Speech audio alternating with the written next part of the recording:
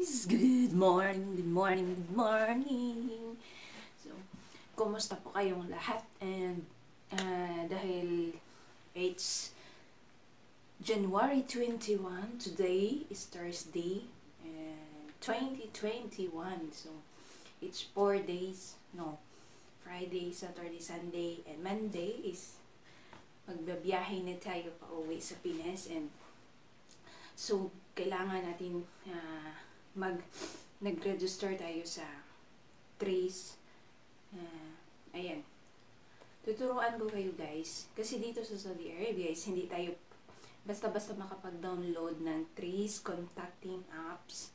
That apps is exclusively for us as Filipinos. So, kailangan lang natin guys yung VPN. Kailangan makakonect tayo sa VPN para download tayo at makapag-register at ma-update natin yung ating Trace contacting apps. And then, after tayo makapag-register is kailangan i-screenshot natin yung ating QR code or i-save natin sa ating gallery yung QR code. Kasi yun yung importante, yung QR code. And then, and reminders lang guys.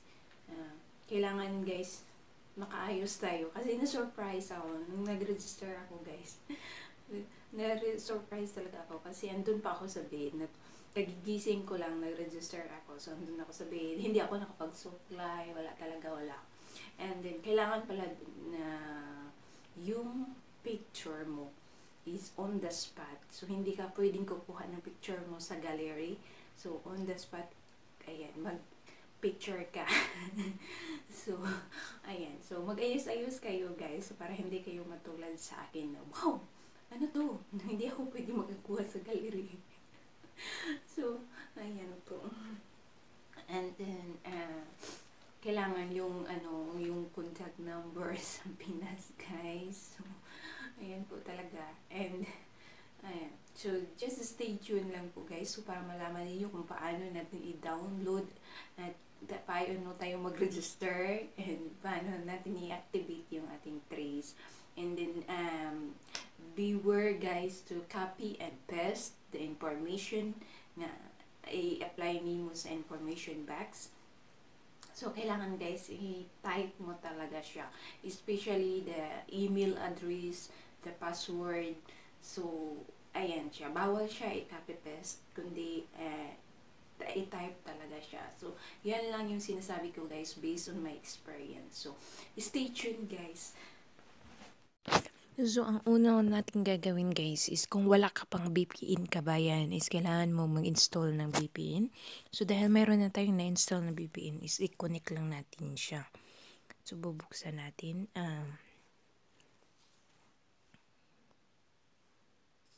So, ayan, dahil kailangan talaga ng VPN dito guys. So, ayan na siya. Nakakonect na tayo ng VPN. So, punta na tayo dun sa Play Store.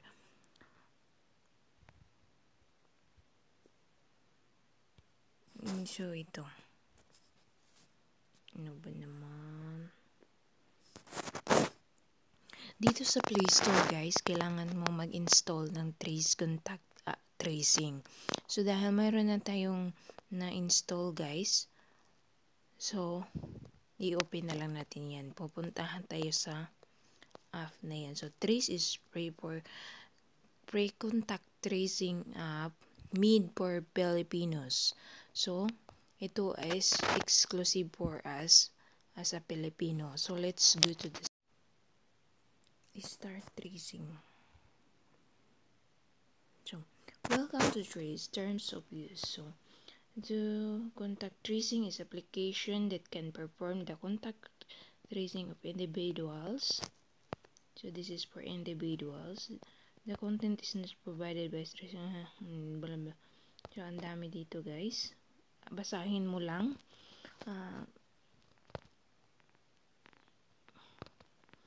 So, yan. Trace contact tracing, it's developer by discontinuing access to the application. So, the application is provided as it without warranty of any kind. Trace contacting.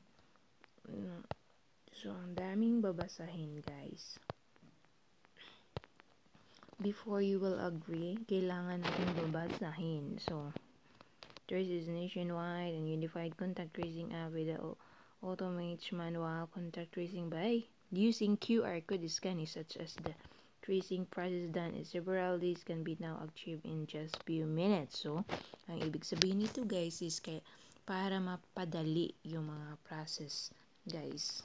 Para hindi na tayo pa maghintay-hintay, magpila-pila pa ng matagalan. What data we collect? So, data relating to end users.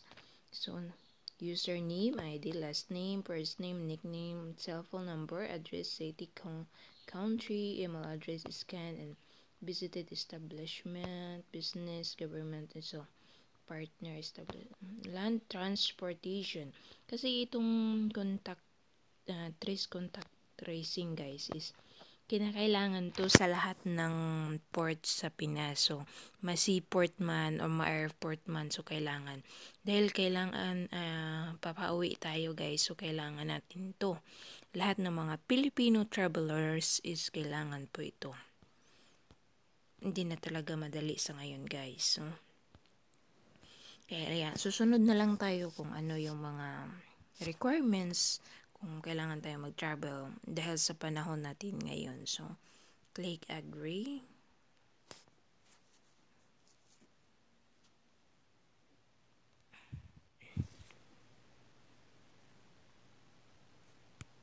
Kapag wala pa tayong account, guys, is kailangan nating mag-register. So, register as. You can register as individual transportation business. So, let's go to individual. Nandito na tayo. Hindi siya So, your data is safe with us. Please put your real information as this will be used for contact tracing. So, kailangan natin ilagay yung ating pangalan. Users required. Okay.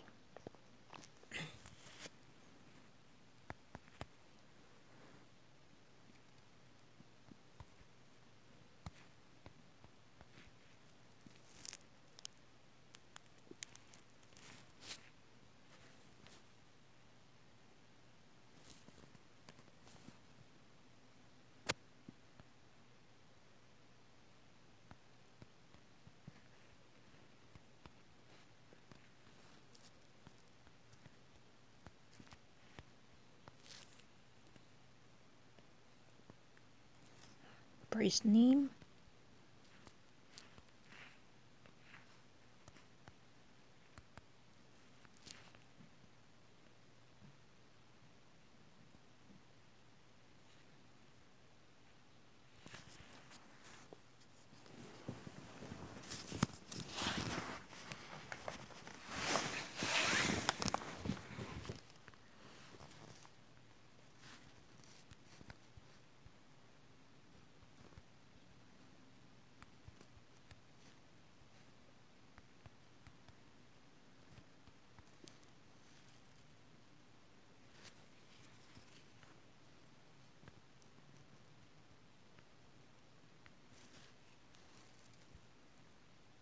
So, dito guys is meron siyang mga pagpipilian.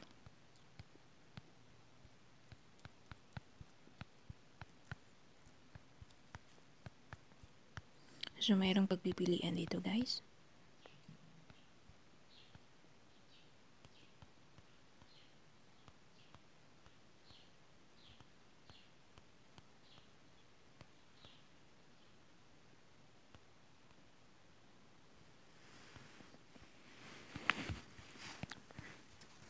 Magsaysay.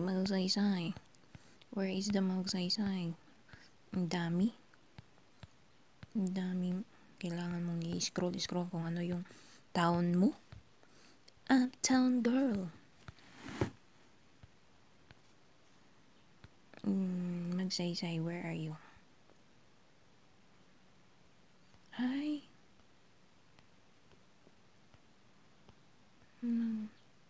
Di, Linogos. Baka andito sa Linogos. Lady. Wala siyang...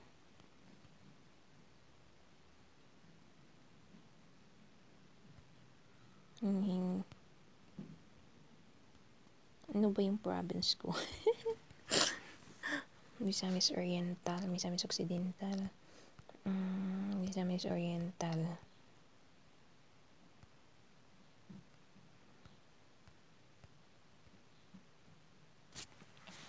Ano ba naman? Talisayan, Opol, Naawan. Ay, ito pala. So, ito yung province natin. Magsaysay. Kulang yung ating contact number. Ano ba? No, contact. Contact.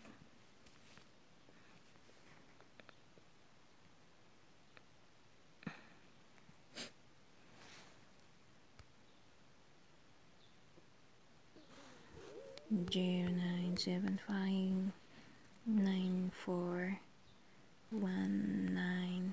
610 246 1811. So after that, just click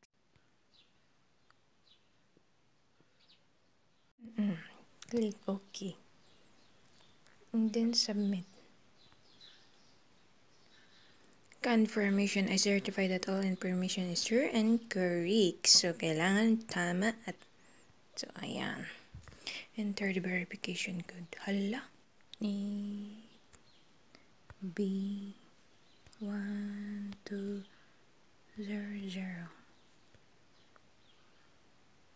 Registration complete. Please enter your username and password to activate your account. So kailangan nandun naman yung username. Ano ba yung username ko ay? The Bulak OFW. Password.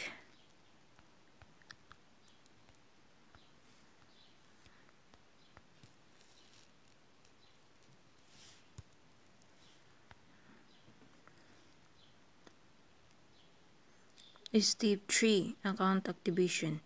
Make sure that you have connected to the internet in order to activate your account. To active. Mayroon na naman. Okay. 81518. Enter. Activation complete. Please log in and start tracing. Okay. Okay, log in.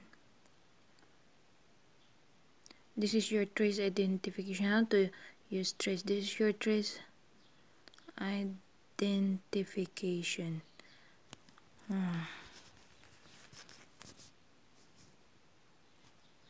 This is the trace QR codes of establishment. So how to use trace?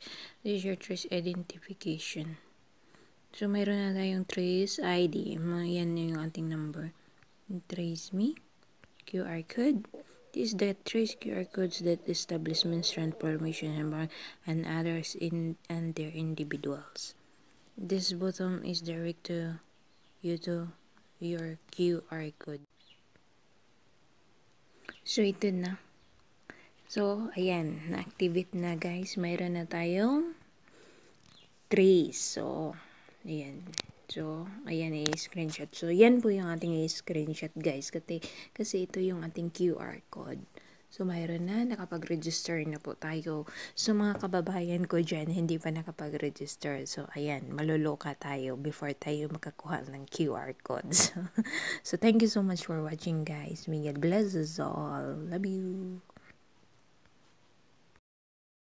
So, sana guys, ang video na to is nakakatulong din sa inyo. So, ayan po, sinishare ko lang po yung ginagawa natin. So, maluluka tayo guys before tayo makakuha ng QR code. So, abangan ninyo ang aking next vlog is about how to register OWA and how to register Red Cross. So, bukas po tayo mag-register sa Red Cross guys kasi 3 days bago ang flight. Kailangan natin makapag-register. So, yung OWA guys is upload ko later. So, after ng video na to is premiere ko siya later, guys. So, thank you so much and guys, please don't forget to subscribe, like, and share my video para makatulong din naman tayo sa ating mga kapwa, kababayang OFW. So, thank you. God bless us all. May God bless and protect us always. Stay safe